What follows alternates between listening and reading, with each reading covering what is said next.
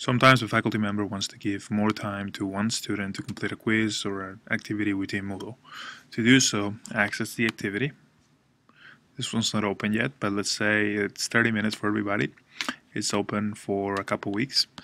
If we want to change that, what we need to do is go to the settings, and instead of changing everybody's settings with the edit quiz or edit settings for the quiz time and edit quiz for the actual questions, what we can do is click on user overrides or group overrides. If you already created groups within your course, you can use the group override, and you can have, let's say, if there are 10 students or 6 students that always have to have extra time, you can add them to a group and then use that to quickly create overrides. If you don't have that group created, I would suggest using user override. Click on user override and then add user override.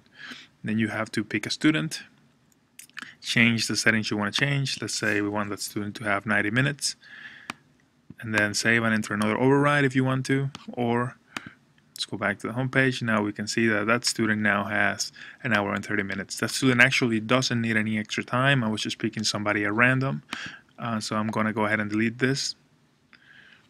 And that's pretty much it. That's what you will need to do to change the settings for one student so that they can have more time or a longer time to answer the quiz in terms of the day when the quiz is closed, or more attempts. You can change all those settings in the user override. Again, click on user override, add user override, pick the student, change if you want the time it opens, the time it closes, the time limit, and the number of attempts, and you can require a password if you want to as well. Thank you.